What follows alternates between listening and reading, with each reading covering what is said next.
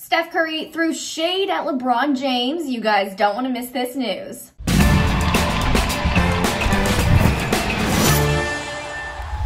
Hey guys, it's Devin Howard. If you want to follow me on Instagram, you can find me there as @DevinHoward. Subscribe to the Fumble, tap the bell for notifications, and don't forget to hit the thumbs up button.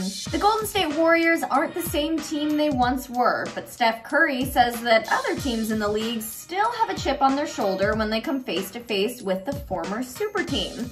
A few years ago, you guys remember that the Warriors dominated the NBA. They appeared in the finals 5 years in a row, and they won 3 of them in 4 years. They were unstoppable, a force to be reckoned with, and LeBron James was there to witness their 5-year era of greatness as he and the Cavs went head-to-head with the Warriors in 4 of those championship series. The Cavaliers walked away with the win one time in 2016 when they overcame a 3-1 deficit. But now the Northern California team has a brand new look. Klay Thompson is out for the 2nd season in a row due to an Achilles injury, forcing the team to adjust to a new lineup. And they're doing a pretty good job of it. Steph is having a stellar season, and they went into their game on Sunday with a 19-15 record. The Warriors aren't this spectacular, flashy super team that we once knew, but they're also not the worst team in the league like they were last year. But on Sunday, they got blown out by the Lakers, and Steph threw a little shade at LeBron James and the rest of the LA crew.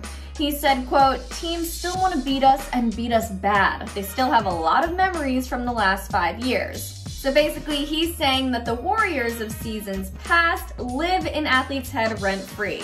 Maybe he's right, but I also think that for a lot of these players, winning is the goal, regardless of who the opponent is. I don't really feel that LeBron and the Lakers took the Warriors any more seriously because the Golden State team had that 5-year finals run. What matters is how a team is doing now, not how they did do a few years ago.